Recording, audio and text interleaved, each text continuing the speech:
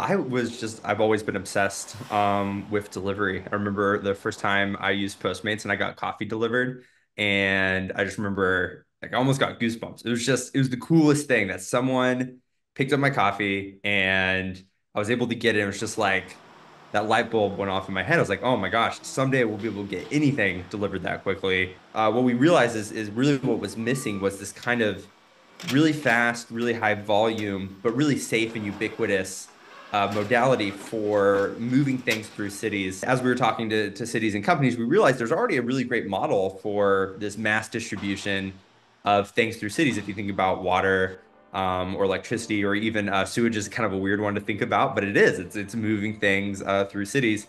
And we started Pipedream when we realized, we could really borrow from a lot of the wisdom that has been created, a lot of the learnings that has been learned from putting underground pipe in cities. We recognized that and said, you know what we might be able to do is to take our take a large area of our city that happens to be a technology and research park already, take all the public roads inside of this technology park and turn it into a living laboratory. Every single delivery that is happening is potentially taking a car trip and removing it.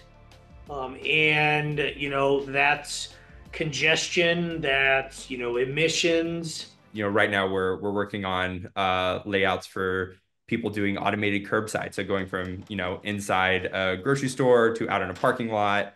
Now that we've proven we can do it, and we've proven that we can do it efficiently, now we're going and starting other projects in other cities for other businesses.